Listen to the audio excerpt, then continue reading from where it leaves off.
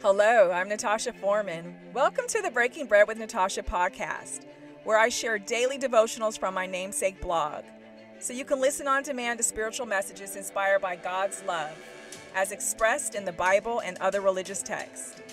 You can read along at breakingbreadwithnatasha.com or sit back and take in the word. Either way, I'm blessed to have you break bread with me. Without further delay, let's begin today's message.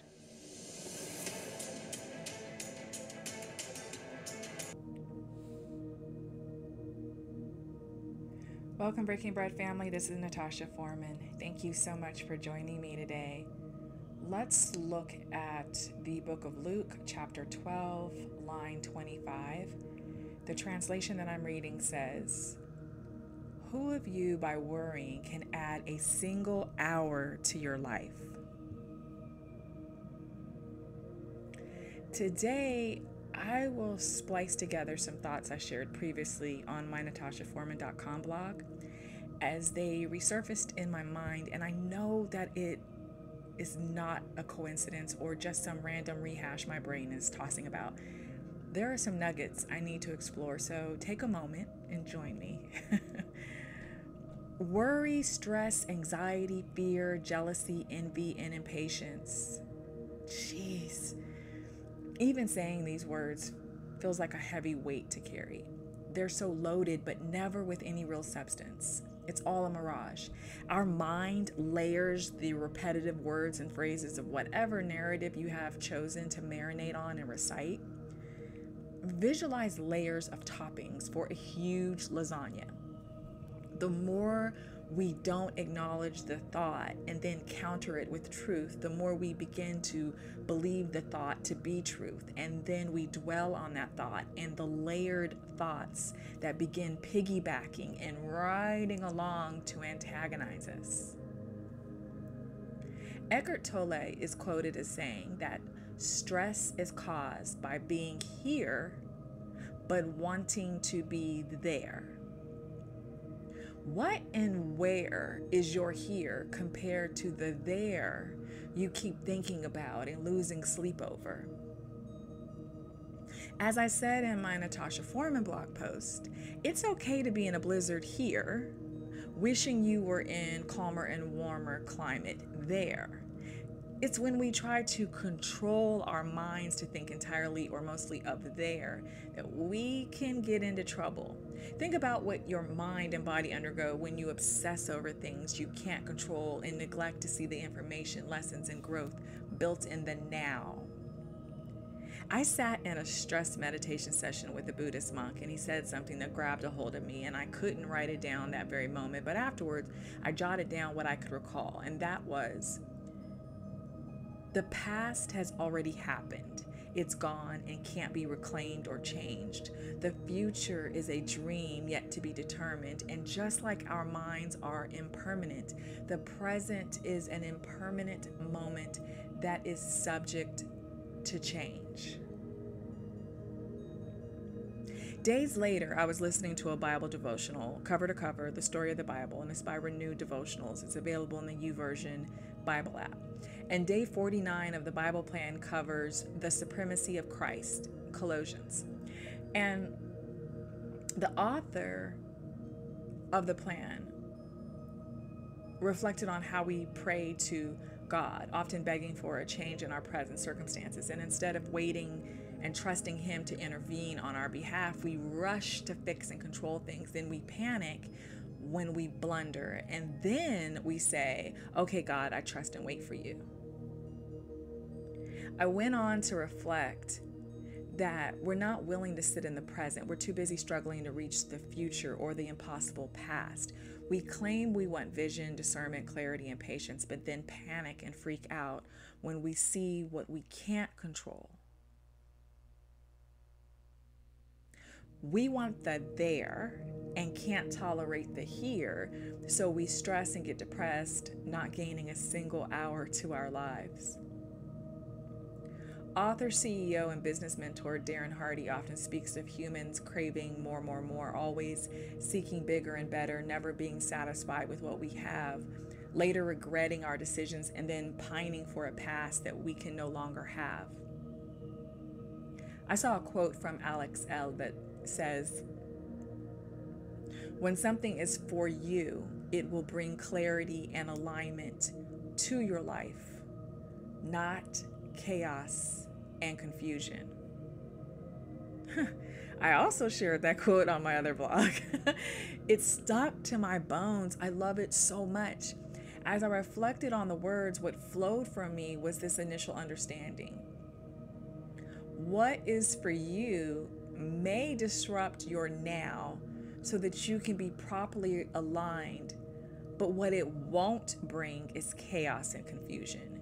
When that piece pushes out your clutter and nonsense, it will fit perfectly in its rightful place, bringing you the clarity to see with clear vision the path and the unfolding plans for your future. But if we keep holding on to the clutter of worn out, misused, and forgotten things, dead relationships, and toxic internal messaging, we stay in a state of confusion and we accept the chaos as our norm. Neither are intended for our lives. And this takes us back to today's Bible verse. Can you add a single hour to your life by worrying? Heck, you can't even add a minute to your life by worrying. Think of how many days, weeks, months, and years we have lost as depressed, angered, jealous souls. Think of how much time we have lost comparing our here to the there of the past, future, or on someone else's social media feed. We lose out on so much when we don't sit in the here and acknowledge the now and consider what we're supposed to learn, see, hear, work through, or just sit still in at that moment. Meditation allows us to embrace the moments and focus on what is before us. In the now, are we taking that time to call on God for comfort, reassurance, a listening ear, guidance, or stability? Jeremiah 33:3 teaches us that we're to call to God and He will answer us and tell us great and hidden things that we have not known.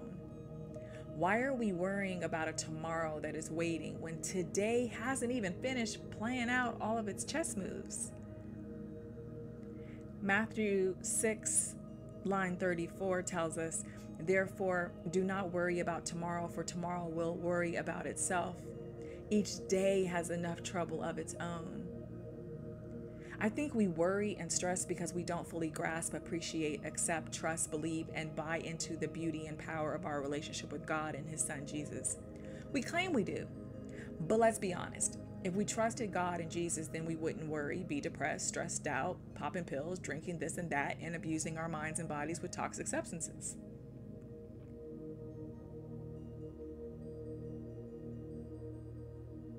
We see a romanticized and conflicted relationship, and many of us think that we're dealing with God in the ways we see storified in the books, poems, psalms, and letters that comprise the Bible. There are stories in the Old Testament that can scare the bejesus out of many people. And so we equate our hardships with God's punishment for our sins, because why else would we deserve this misery unless we sinned, right? We ignore all or most of what Jesus is said to have taught the learned and the uneducated, the wealthy and the commoner.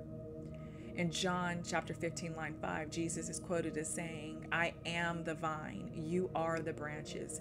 Whoever abides in me and I in him, he it is that bears much fruit. For apart from me, you can do nothing."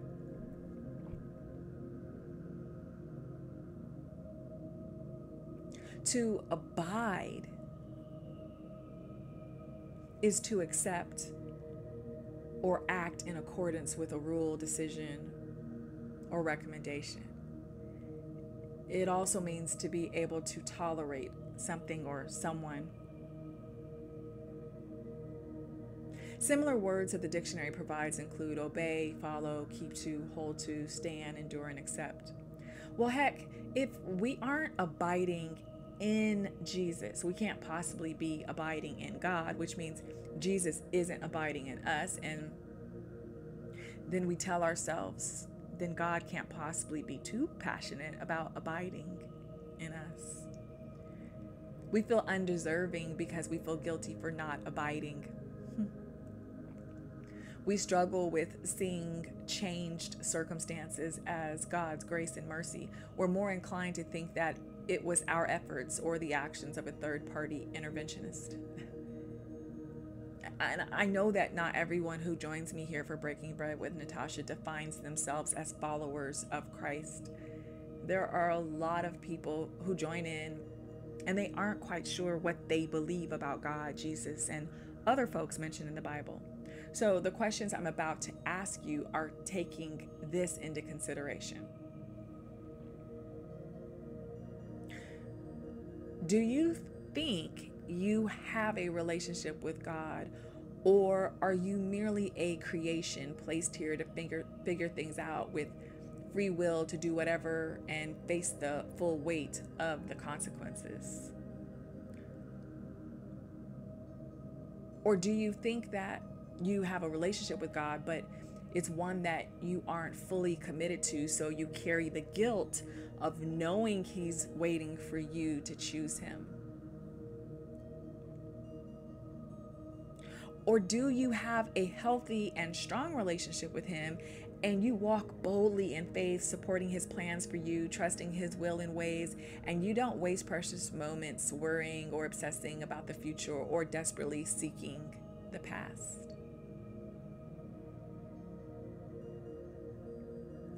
No matter how you answered the questions, it always comes back to your opinion about who and what He is, and who and what you believe you are. The less you believe in and about yourself and your truth, the less you will believe in your relationship with Him, the promises He's made, and His plans for you. Psalm 145, line 18 reads, "The Lord is near to all who call on Him, to all who call on Him in truth."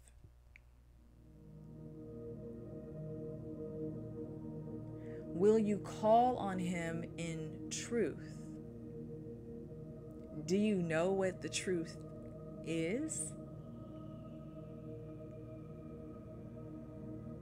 John chapter 14, line 6 says, Jesus answered, "I am the way and the truth and the life. No one comes to the Father except through me." We have to choose the way, the truth, and the life. We are given the choice to embrace our relationship with the Son and the Father. Taking in all of what I have shared in this message, what choice will you make? Will you choose to be present and aware, even uncomfortable in your moment, knowing that circumstances are subject to change in the next moment, the future? Or will you obsess over the possibilities of the future and or yearn for a past you can no longer have?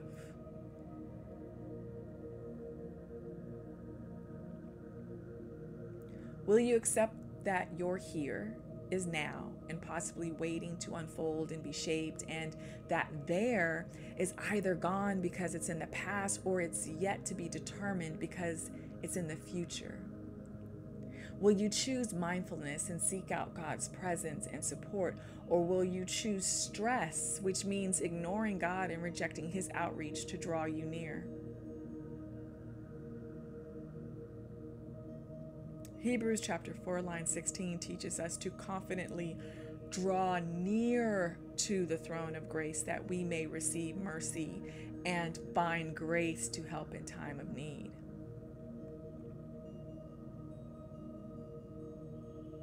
I don't know about you, but I feel like it's time to sit in this moment and pray.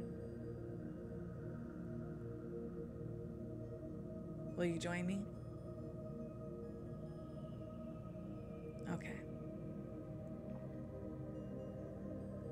Father, thank you for this day, this moment with you.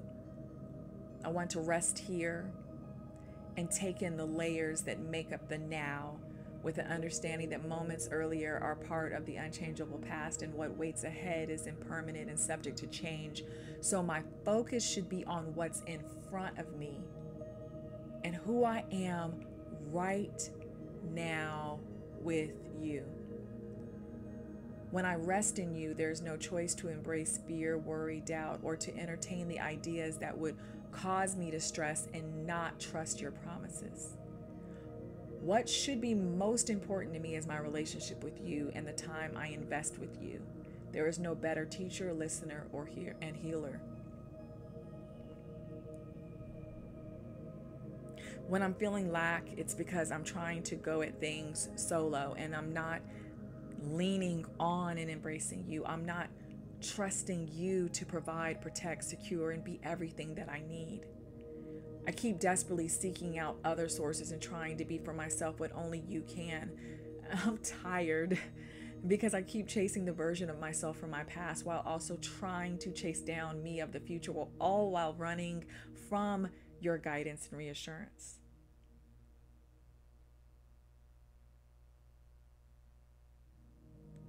Father, help me to exhale, let go, and be free in your capable hands.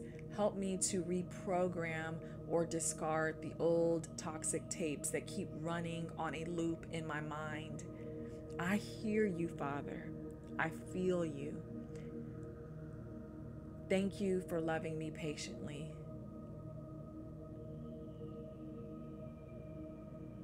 Thank you for waiting for me. Amen. And with that, family, I pray that you are blessed, that you see and embrace your blessings, and that you are a blessing to others. I love you.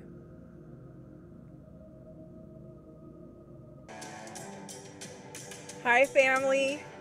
If what I shared in today's message resonates with you, I hope you will share it with others. Feel free to leave positive comments and reviews on my site, breakingbreadwithnatasha.com, and through whichever podcast provider that you're listening to me. Each day, I work to be a better steward and servant. I hope you will join me in sharing God's love and truth and rebuking the enemy's lies. Now go out there and make today an awesome day. I love you all.